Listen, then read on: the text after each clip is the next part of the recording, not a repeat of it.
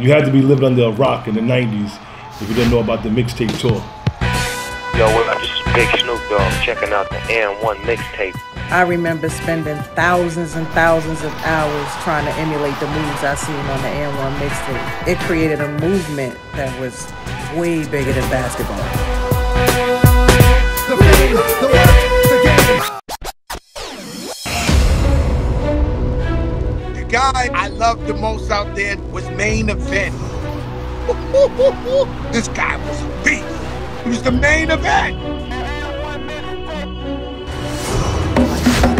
When I met N1, my whole thing was like, I could bring 5 of the best street balls in the world that's not in the NBA to represent and market your brand. That key word is market. I waited my entire life for this. Seriously, on StreetBall. We was going into hostile environments, walking up like, yo, we got next. Everybody had the church phones like, these guys.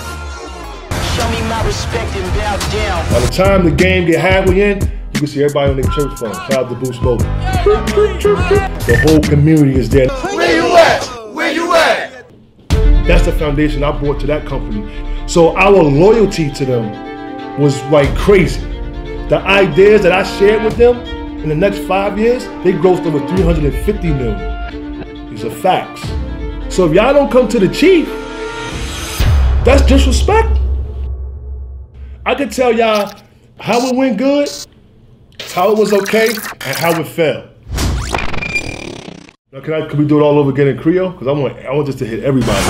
My son, Dixon. Show me my respect and bow down.